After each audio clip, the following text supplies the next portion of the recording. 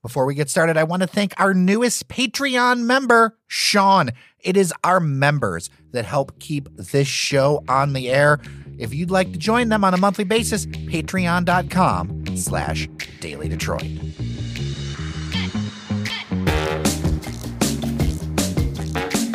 Hello, friends, and welcome to your Daily Detroit. I have a coffee in my right hand, and I'm scritching the head of studio dog Gabby in my left. And this is your Daily Detroit for Wednesday, June 8th, 2022. I'm Jer Stays, and across the table from me, Shianne Oserini. So good to see you. It's nice to see you, too. We survived Mackinac. We really did. We did, and let's knock on wood. All test negative. We're sorry for those who have tested positive. Very sorry, very sorry. If people don't know, if you ever get the fortune of going up to Mackinac Island, the pot roast at Yankee Rebel Tavern, so good. Even if you take it to go, it's so good. Yeah. I got my Clydes in St. Ignace, so I think it was a successful trip for both of us. Let's get into the stories because there is a lot to talk about. On a more serious tip, I want to make sure that we get started by airing some grievances at the festivus poll for you, Shianne, because not just you, but a number of listeners have shared their frustrations around gas prices, food prices.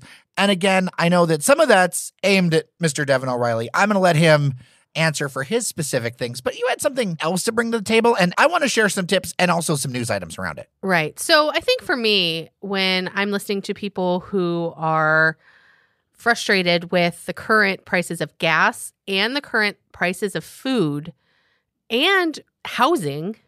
All the things. And we're going to talk about that in a whole nother story. Right. I completely understand exactly where they're coming from. It is hard being a person with a family and a person with a family who has a medically complex child to make ends meet. Yeah. I feel like those millionaires with those tips on how to save money are disingenuous because it's like they're saying to people like, don't get that cup of Starbucks and stop eating avocado toast, millennials. And I just want to slap them across the face and say, people aren't spending their money on Starbucks and avocado toast. That's not going to make the difference. No. Like this, there is this perception gap here between many wealthy folks where it's like, oh, well, I scrimped and saved. Well, guess what? Things have changed. And also, generational wealth is a thing. Generational wealth is a thing. And also, school costs more than it did. Now, we can have a whole debate about student loans, all that other stuff.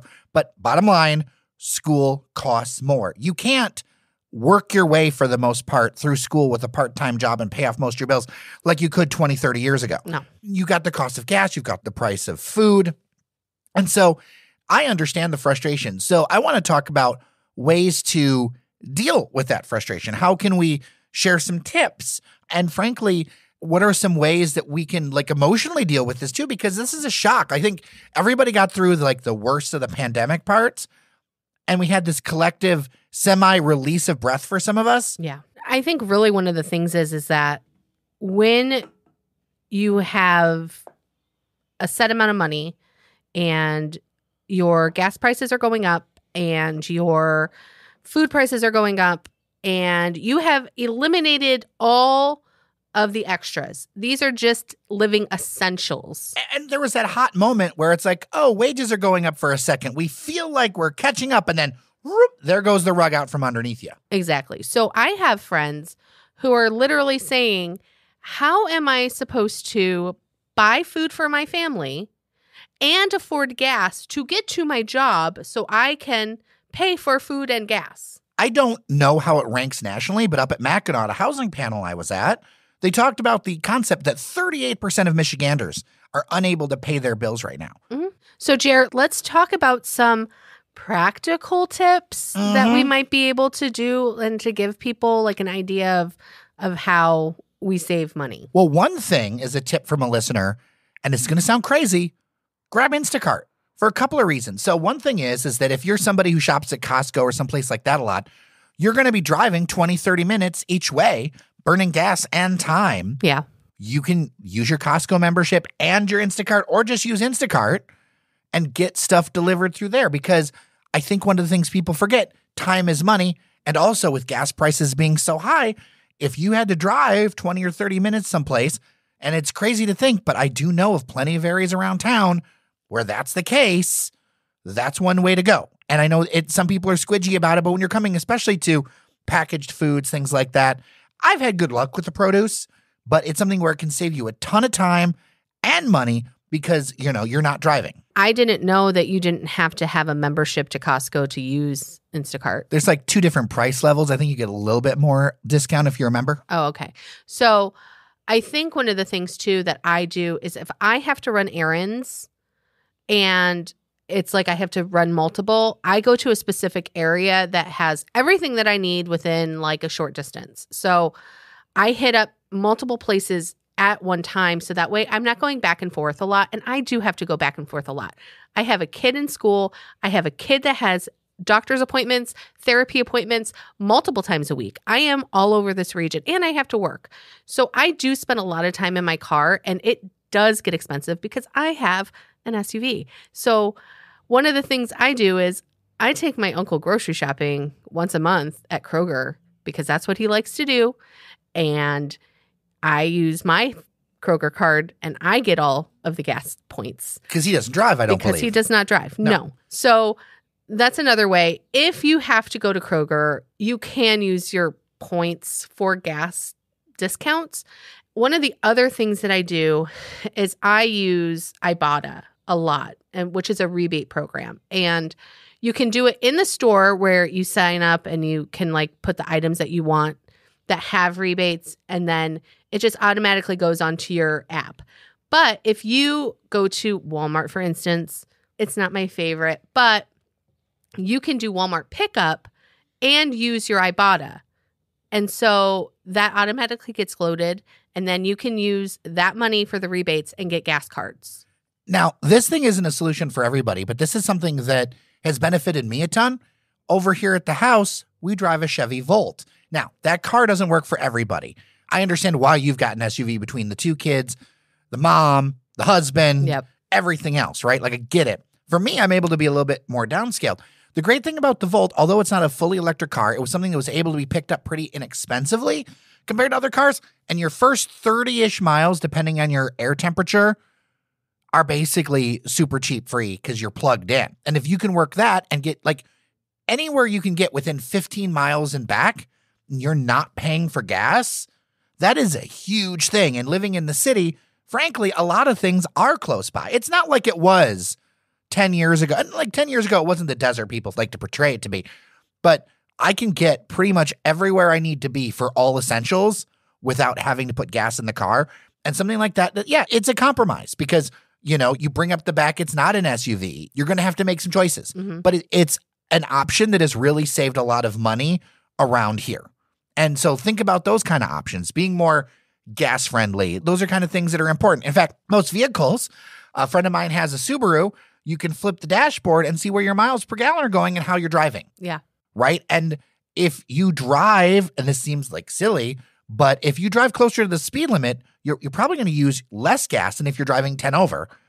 And that's another thing to think about. And also if you have the proper air in your tires, that also affects your gas mileage. Air conditioning eats up gas mileage too. These are all little silly things that like I feel crazy for my uncle telling me about, but I think they're all true, especially depending on the age of your car. Yeah. Another thing I want to point out for people who might be on the SNAP program and who have the bridge card. I don't know if everybody knows this, but there is a program called the Double Up Food Bucks. And so you can get your fruits and veggies when you use your bridge card at certain locations, and you can get double of those items. Like the price is double. So you have more room in your budget to buy more fresh fruits and vegetables. And some of that's through the Fair Food Network, which they actually just got a new CEO. I think I want to make sure I have them on because I got a press info about that. So that's something that is good and important to know. And Fair Food Network's actually based out of here. It is. So we can leave the link to the doubleupfoodbucks.org website in the show notes where you can locate grocery stores that offer this program. I know Western Market in Ferndale has it and a couple other places. And then also Eastern Market. Mm-hmm. So shopping in season, shopping local can help with your pocketbook for food.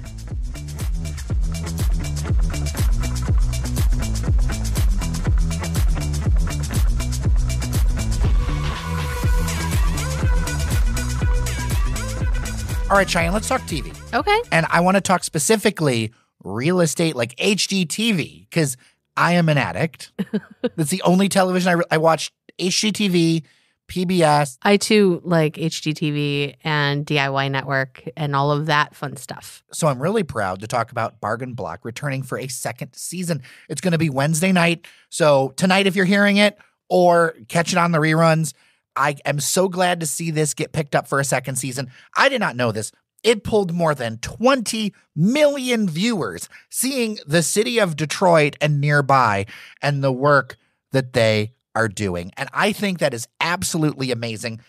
I want to talk about what you love about the show and what I love about the show, because I wonder if they're the same thing, they're different, because I tune in every time. You and I, we've known about them for a while. Like even before Bargain Block was announced, we had been watching their listings go up and being like, oh, wow, they're doing a lot of work on these houses for not a lot of money. And I was like, I like that. But what I like about the show is that all of the houses are different in that they all have a theme, but it all just works. And when they're talking about the theme in the beginning of the show, you're like, what? I don't know about that. And then it all comes together and you're like, hot jiggity dog. They pulled it off. You know?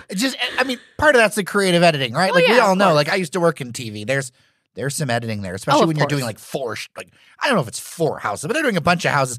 I love the moving through the neighborhood with the shopping cart. I know it's a little over the top. See, I don't like that part because I'm like, come on, I know you have a truck. I know it. I understand. See, I've moved stuff with a shopping cart before, so I can feel the kinship right there.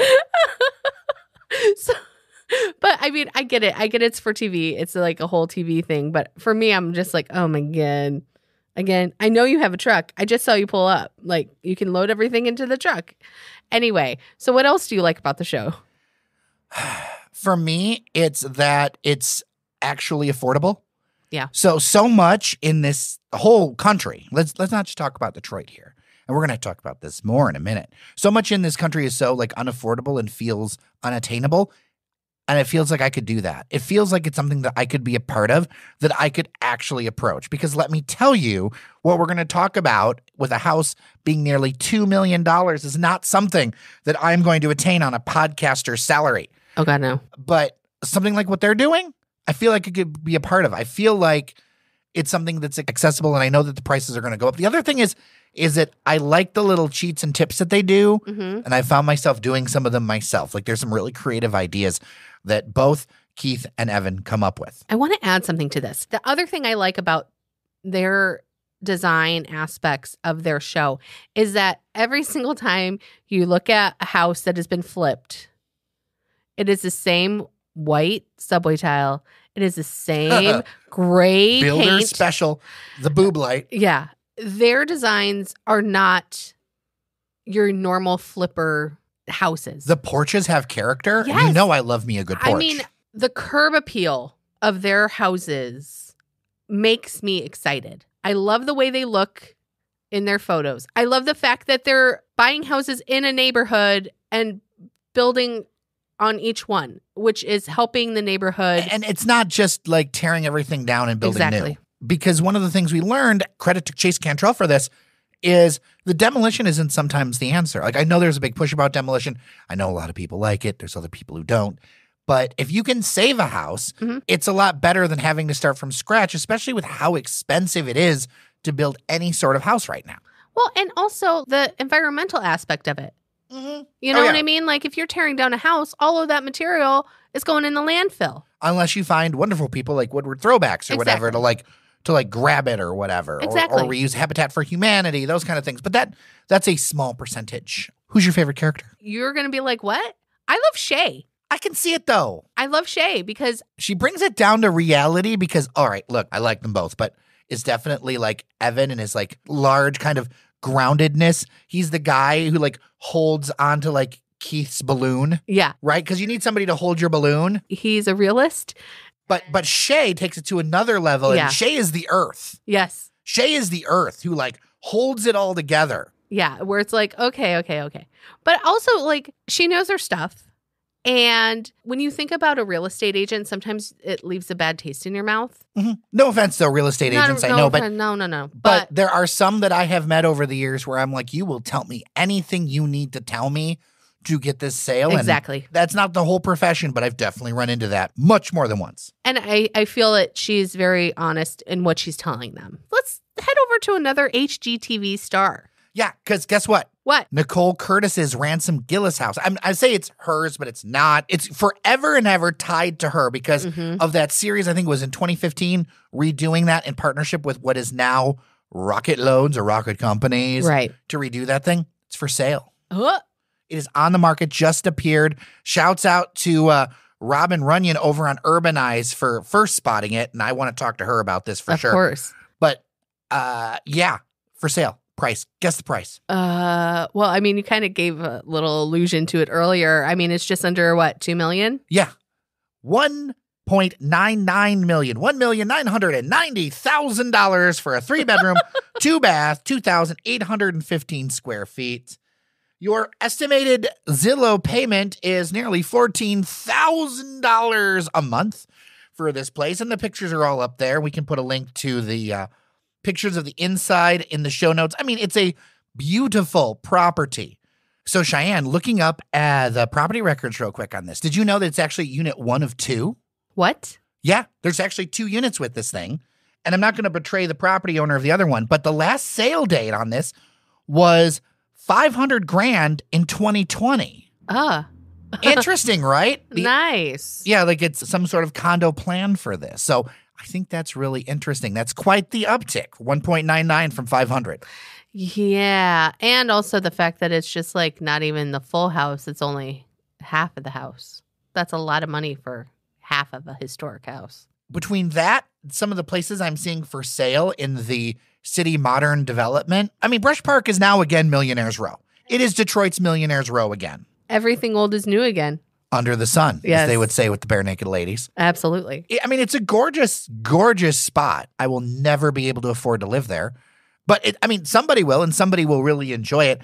I mean, the inside, it's just well done. It's a classy piece, but I think it's interesting to see it go up for sale now, of all times. Yeah, where we're just talking about, like, people not being able to afford gas and food, but now there's this. But, there's 2 different worlds, right? Exactly. There's one world where it's like, oh, well, my boat is a little, and then that's a frustrating thing about this. We thought that with the wages going up, there was this talk about $15 an hour with the minimum wage and making that being a legal dispute. I can tell you, even up at the conference, people are like, oh, of course, we'll sign on to that because we're not even paying less than that. Yeah. Like it's not even a question. And so it's so frustrating to see some of those things like just get wiped out by inflation. Right? Any of those gains. It's really interesting to talk about this new house. And look, there's going to be fancy areas of town. I don't begrudge people for making money, but it is interesting in this town, like the 2 different things. And again, I think this is what's so frustrating as a longtime Detroiter, as somebody who has roots in this community. I feel like it's the middle class getting squeezed out yet again, not just in the city of Detroit, but across the region. It's definitely, once again, I'm looking at a K recovery. Like we talked about in the beginning of the pandemic.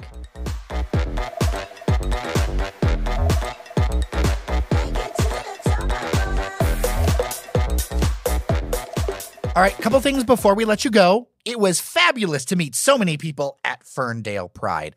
What an outpouring of love. We were nonstop on our feet the entire time we were at Pride. My legs felt like stumps. I was so tired by the time I got home. I was out of it. And also my nose is peeling because of Ferndale Pride. But it was so great to see so many listeners and to meet so many new people and, to have everybody stop by the arch and take pictures with it and tell us that they want us to rent it, which was an experience to say the least. So, yeah, it was great. Yeah, it did real well. The governor showed up for that, a bunch of other people. What a wonderful outdoor event that really Ferndale is an amazing space. And I know people like to slag it sometimes. I never do. No. Because to me, it is such a community that has come together and like really shown what you can do when you focus on being local, right? Like there are, of course, chains and things in Ferndale, but like downtown Ferndale is a great example of what you can do when you focus on your community and really, because there was a time Ferndale did not look like that. It was an intentional decision over the years to make Ferndale the walkable community it is and the engine for development in the northern part of the city. You know, you now see things in Hazel Park. You now see things in Oak Park.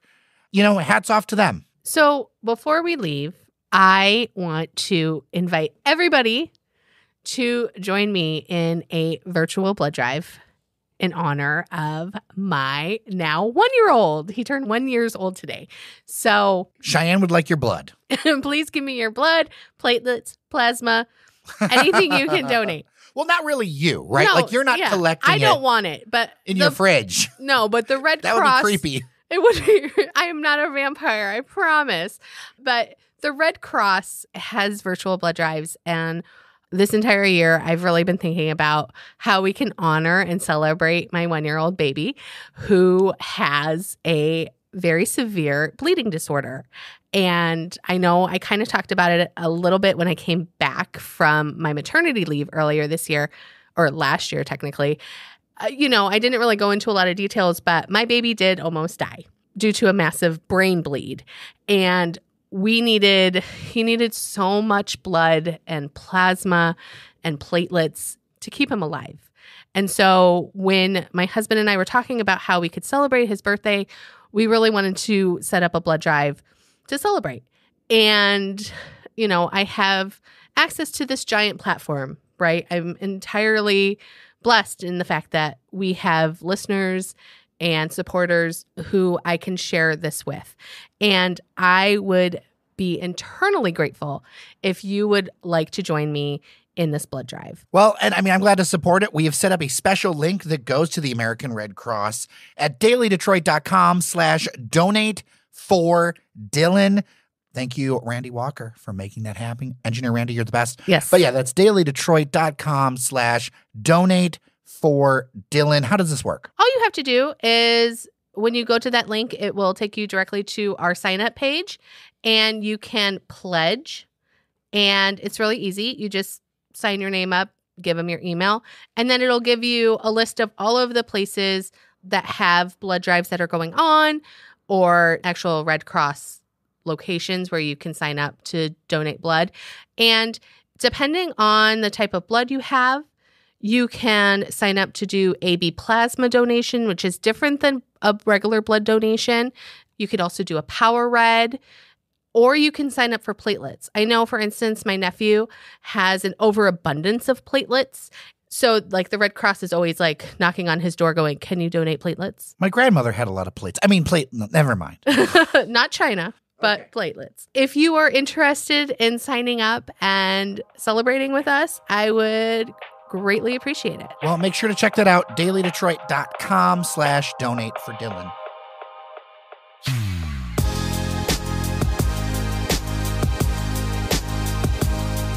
And with that, we are done for today. I'm getting nervous. I think I was so nervous that I forgot that it was happening when I talked to Fletcher. Yeah. That we have our 1000th episode get together outside at the congregation on the deck. Make sure to check it out. We'd be so glad to see you. And of course, with that, I guess I got nothing more to say. I'm Jer Stays. And I'm Shianne Nocerini. Before I go, what day is that happy hour? Friday. This Friday. The days, they're going by. You're going by so fast. They're going by so fast. With that, I'm Jer Stays. And I'm Shianne Nocerini. Remember to take care of each other, that you are somebody, and we'll see you around Detroit.